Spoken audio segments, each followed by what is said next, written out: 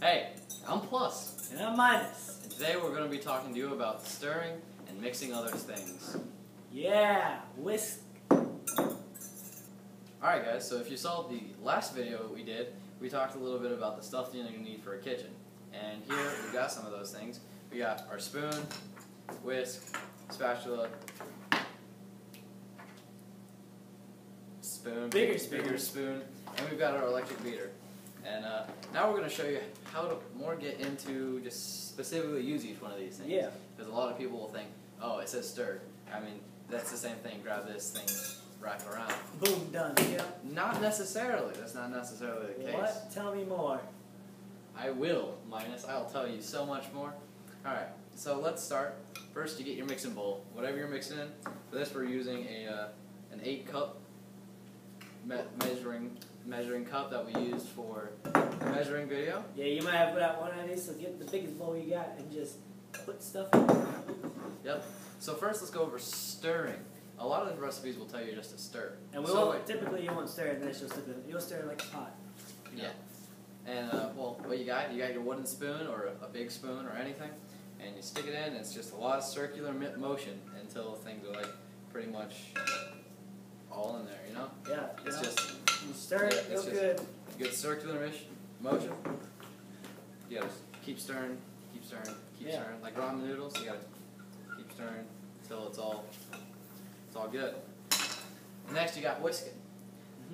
With whisking, it's circular motion, but really fast and really small circles all across. The proper term is actually beating. No, well, you've got your whisk, beat the, and then you've got beating is faster.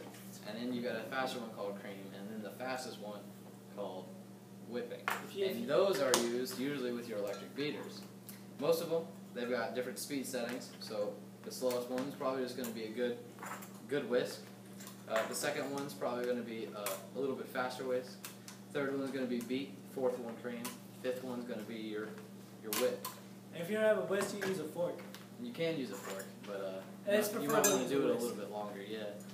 So, with your electric beater, you're going to hold it steady and just do circular motions all around your bowl. Don't forget to plug it into a outlet. Maybe not yourself. And here's another thing. Folding with a spatula. You know, sometimes you're making an omelet and you're like, how do they fold it so great? And you try it with a fork or like a spoon. It tears apart and you're like, oh, this isn't an omelet. What you do is you get your spatula, get a spot, flip it over, and you're done. And you can. This isn't just for eggs either. That's just an example. You can use it for burgers. It's a spatula. Watch SpongeBob. Yep. So those are our basics. So now let's go and try them with a little bit of flour and water to show you what it actually looks like in a bowl. We're back, and what we're going to do is we're going to put a little bit of water into some flour, and we're going to show you how to do it. You always do dry and then liquids. When you're mixing things, you're going to put your dries in first, and then you're going to put your liquids in. And then you do your honors. Oh my God. Cold water buds.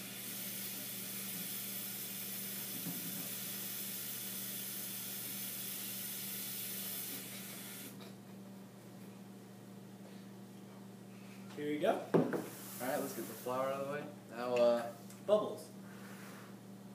Alright, now let's do a little bit of stirring first with that wooden spoon, right? Stirring's mainly for veggies and circular motions.